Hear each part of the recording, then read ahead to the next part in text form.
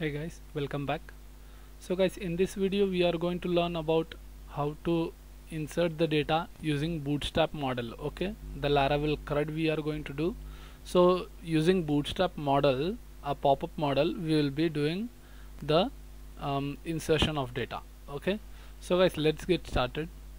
So first thing you have to do is that set up your env file, that whatever the data is, okay, and according to it. So now we are going to do a model, okay, that is pop-up model, and insert the data with that. Okay, so with the help of resource controller I'll be inserting the data. So guys, first thing we have to do is that create a table for it. Okay, so as simple, so let's create a table, php artisan make migration. I'm going to create a employee table. Okay, so that is create underscore employee underscore table. Okay, table name always should be plural. Okay, so just give enter, and yeah, our table is created now. So now let's go into the database migrations. We'll find one data, okay, table. So now we are going to enter some contents into it. So like so I'll enter 4 contents. So that is string of name, string of let it be first name, and this last name. Then next is address and is mobile number. Okay, so I'll give mobile and we'll make it as string this also. Okay, so guys, let's migrate this table, php artisan migrate. Okay, so our table is migrated into the database. So guys, now let's close this and we'll create one form. Okay, so inside views there are many contents, so do not concentrate on them. So let's create one model. Okay, so employee model, I'm going to create .blade.php. okay, so let's give enter, and a employee model is ready. So now we will create a HTML content.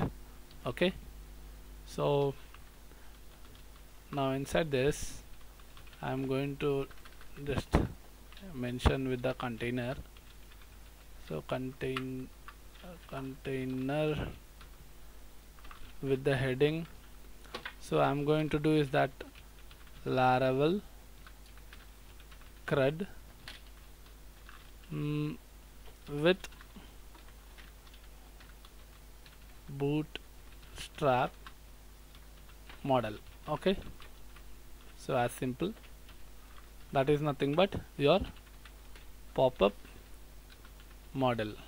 Okay, so now let me set and let me first view this page. So to work with one form you have to create one, what will happen? Okay, so we have to create one controller and give some route and all to it. So guys, first we'll create one controller, I mean model first. php artisan make model, that is employee model I'm going to create. Just give enter, and one model is created now with this.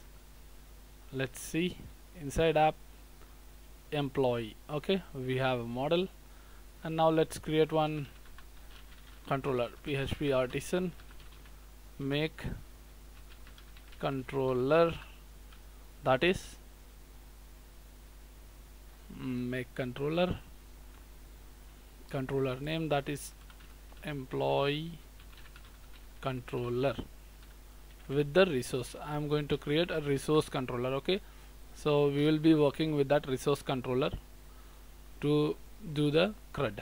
Okay, so now let's minimize this and let's see inside app http controller employee controller is ready.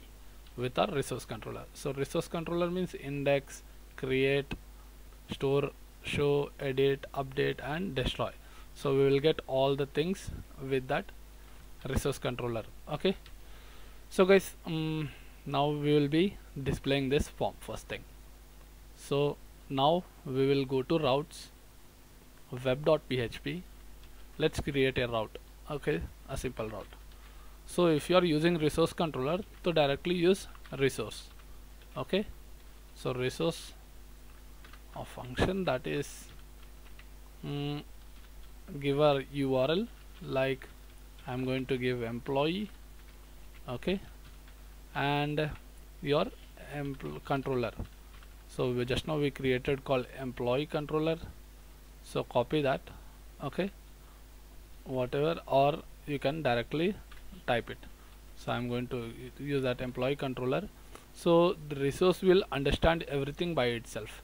So at index it will go, first thing it will go to index. So let's return at this, return view. What you're going to view is that the model. Okay, so inside resource views I'm going to view this EMP model. Okay, so employee model page I'm going to view EMP model. Okay, so model saved. And now guys, let's serve the artisan. Let's clear this first. Clear. Come on, dude. Yeah, so PHP artisan serve. Let's see the output of it. Okay, so we should get this output. What is the page thing? Okay, so now let's go to our refresh and okay, so I have already setted some contents with that. So I'm going to just copy this and paste it over there on my output welcome page. So this is a previous video, okay, where I was teaching about event calendar. So I'll just, yep, Laravel CRUD with BootStrap Modal. So now we will be viewing this page, right? So what we have given is that route is employee. So let's go, give a slash and paste, type employee. So Laravel CRUD with the BootStrap Modal. Okay, so now yeah, so let's start with the model and insert the data. Okay, as simple. So guys, first you have to do is that go to your browser, go to your model. Okay, get bootstrap.com. From there you click on documentation. Okay, as simple. Go to components. Inside that you will find a model. Okay, so model is over here. So I'm going to copy one model. So let's see this example. Yeah, this is fine. So let's copy this. Okay, so I'll copy this model and paste it over here. Okay, so let me close this and yeah, so this is my model. Okay, so it is mentioned over here, my model, and like let me say this is start add model. Okay, and end add model. Done. So this is the button to launch. So to work with this, first thing you have to do is that copy the link. Okay, so let's search. So I'll copy the CSS link, copied, go to your tag, head tag, paste it over there. Okay, and now we have to take this JavaScript also. Okay, so just copy that and paste it before the body close. Okay, so now done. So guys, now let's see the output of this. Go reload the page and you will get like this. Okay, so let's launch it, you will get the content. Okay, so let's design the input form inside the body of it. Okay, so go to Bootstrap, components, forms. Okay, so I'll take few forms in from this. So I'm going to copy some content of that. Okay, so I'll just take this one, first demo itself, first one only. So I'll paste it. Okay, so this is my form, right? So what I'm going to do is that I'll take this form outside the body, okay, and just paste it, and after the button close. Okay, so as simple, no confusion, and now we will change it according to our wish. So guys, I have changed now. I just paused the video and did with that.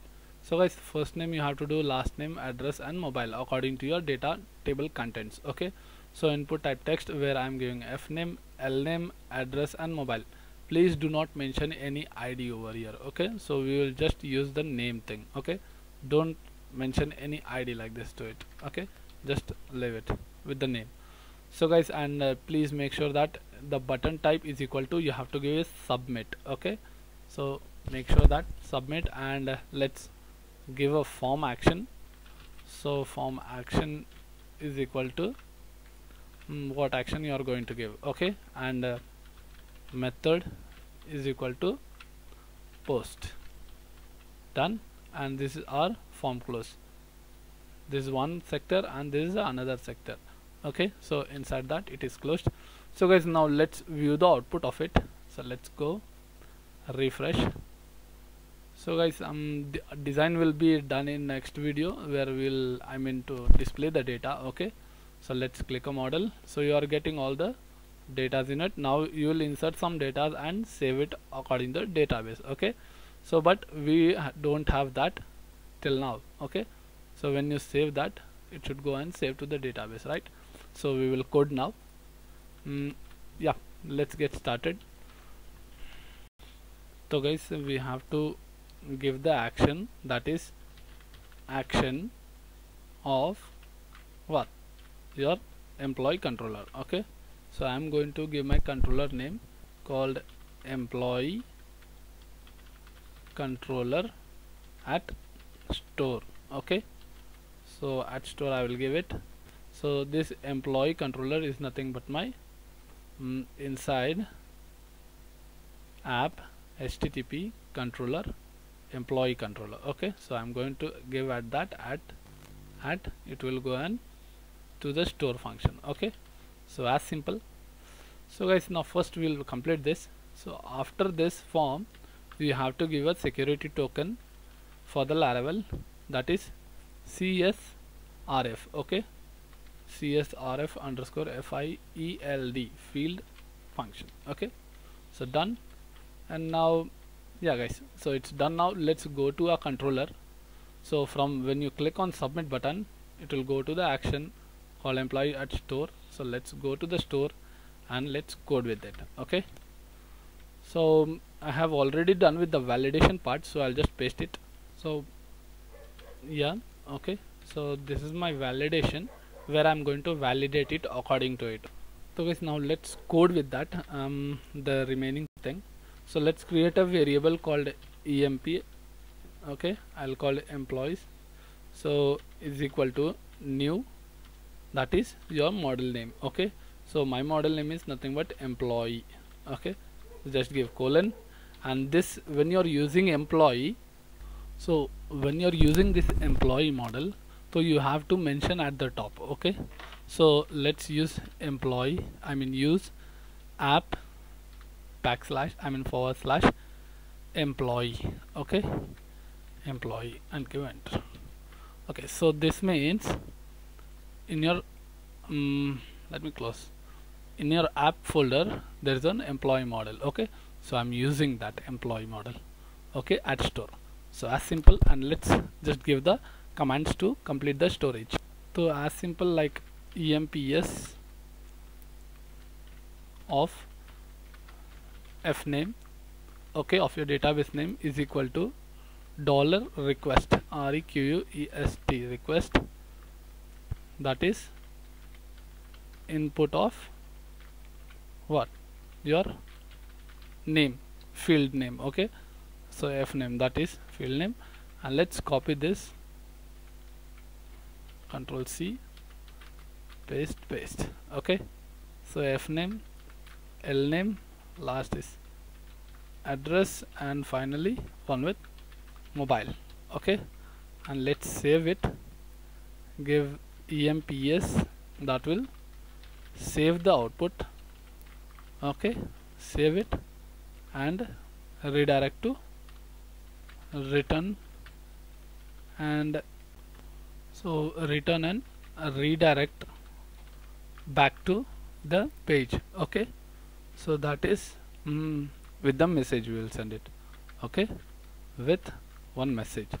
So the message will be in the success, yes, a success, comma, with the data saved. Okay, so data saved, and redirect where? To the URL, main URL. Okay, so main URL is over this one. Okay, resource. So let's go back and paste it over here. So that will be my resource. Okay, so after saving it will go back and save it. Okay, so now when to show this message, I have already done the coding for that, so I'm going to paste that code. Okay, let me close this. Okay, so let's go to your model form. Okay, so I'm going to, after the container, okay, inside the container I will paste it, and let's take this button inside the container itself. Okay, don't let it be out, right? And now this is our model. Okay, right, fine. So what I'm going to do is that I will take this model, full model itself, and paste it above the container. Okay, so let it be clear and enough to understand, guys. Okay, so now what I'm going to save it, let's run it, and okay, so now what I'm going to do is that launch the model and let's save the data. Okay, so let's enter, like, first name is Ved and second name is Prakash, so address is Bangalore, and mobile number whatever you can give. Okay, some dummy data, and let's save it. So after saving, it should give a message. Whoops, so there is one name that does not default value, insert into employees update at. Okay, some name is missing over there, so let's check it out with that. I think it's a controller mistake. Let's go to a controller. Oops, we have not changed the validation field. Okay, I mean in name, and this will be address. Sorry guys, we have done a big mistake, so let's save that, and yep, let's run it once again. So let me go back, refresh the page and launch the model, and let's save the data with Prakash, address is Bangalore, and some mobile number. Okay, so now let's save this, and let's see now.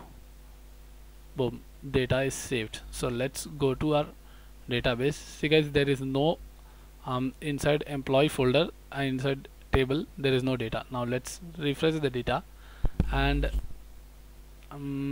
yeah, so you have got the data. Okay, so by using model we are saving the data. Okay, so now let's save one more name called Om Prakash. Okay, and he's from Bangalore itself, and some data, a number. Okay, so let's save it, and yeah, again once again it got data got saved. Let's refresh it and check the data. Okay, boom. So finally you have learned how to insert the data using BootStrap model thing. Okay, so in next video we will learn how to retrieve the data on a table. Okay, so guys, thank you for watching this video, and please subscribe my channel, like the video, share the video, and guys, thank you once again.